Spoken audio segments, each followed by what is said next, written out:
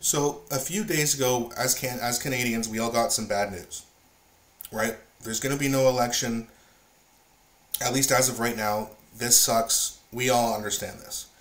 But, as I've also mentioned, has Pierre Poilievre gotten the last laugh? Right? Because even though a lot of people say, what are you talking about? They lost their motion of non-confidence. Right, but he's also exposed the Bloc, the Green, and the NDP. The Liberals were already exposed. We already knew they were cowards and they're idiots. But the NDP and the Bloc and the Greens, who at times seem to have these big problems with liberal issues and policies, they don't want an election either? But I thought they were on the side of Canadians, because Canadians want an election, but they don't want to give that to you. They want to hold you hostage under this communist dictator wannabe and his idiot finance minister, Chrystia Freeland, who every time she's in Parliament during question period, or she's being, if they're sitting in a special council meeting and she's getting questioned, she does not answer the questions. Why?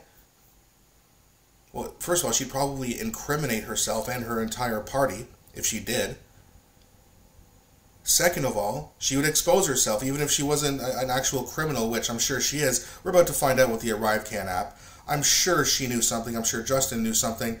But either way, these people do not want to answer questions because they would get exposed. Now, Pierre Poilievre is doing a good job of this in Parliament right now. Right? I mean, the Liberals are exposing themselves. The NDP, the Bloc, and the Greens just exposed themselves. And that's, I think, what Pierre Poilievre wanted. I don't think Pierre Poilievre actually thought the motion would pass. But what he did do is say, hey, look, Canadians, I want an election, you want an election, I stand with you, so let's put a motion forward to have an election. And all of the other parties denied you.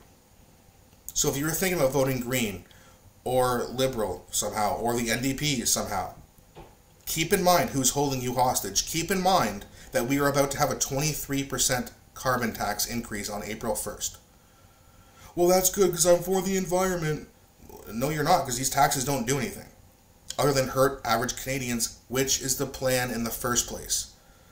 Communist wannabes do not want the middle class to be prosperous. They want to destroy it so that everyone is poor and that everyone needs the government.